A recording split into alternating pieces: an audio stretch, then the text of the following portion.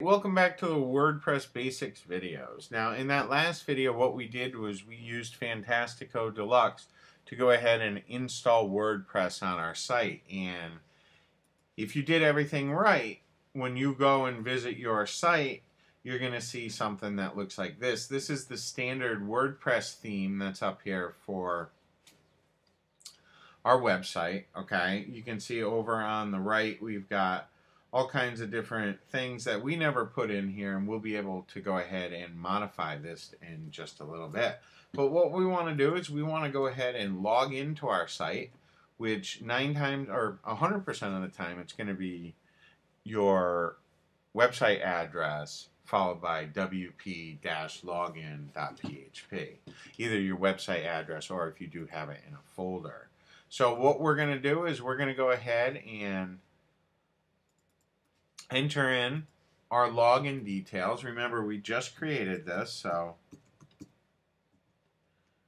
and then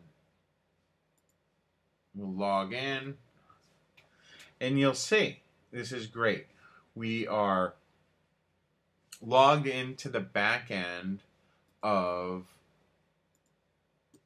our WordPress site, and this is great.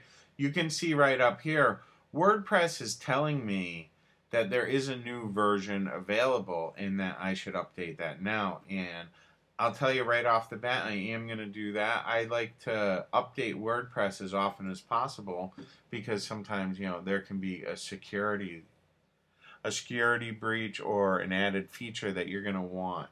So I'm going to go ahead and just click on Update Now. Great. And it's telling me that everything is pretty much done. You can see it's telling me things about this. It's going to tell me what's new. As you can see, there were different maintenance and security releases, all kinds of different things that were updated in this particular upgrade. So once we've done that, what I want you to do is over here on the left, okay, you can see a button that says Settings and then General. Okay, there's a whole bunch of different settings, but this is where we're going to go ahead and just confirm everything. We want to make sure that we have the site title that we want, the tagline, okay. We're going to want to add in, if anything's different, like on this website, I'm actually going to use a different admin email address because this particular client and maybe you, this is going to be a better situation. It's a better email address. From here, we can go ahead and choose, we can choose what time zone that we're in, okay? What time zone that we're in. We can choose the date format. This is how it would be displayed. And then we can also do the time format and also decide what day the week starts on us. What day our work week or our week starts. Generally, I don't do much with that. I don't do much with the time either. Once you're happy with this, okay, you're going to go ahead and click on Save Changes. What's really important with this, we can say, hey, no, not anyone can register, or yes, anyone can register. I'm not really setting up a membership site, so it's not such a big deal for me, but if you did want to change that, you're certainly welcome to. And I go ahead and click on Save Changes. And that's going to be your general settings. This is where I like to start first.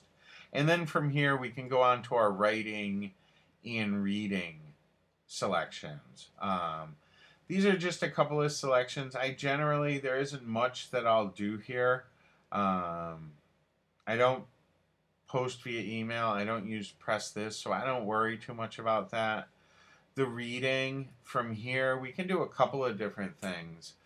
We can decide how our front page is going to display, whether it's a static page or our latest post. We can decide how many blog pages show at a time, how many, if we want to use RSS feeds, how many how many different posts are going to show at once. For this each article in a feed, we can show either the full text or a summary. And then we can also change how we want the encoding for the pages and the feeds. Like I said, I really don't usually ever do anything with this. In the next video, we're going to go over setting our discussion and permalinks section. So I'll see you in the next video.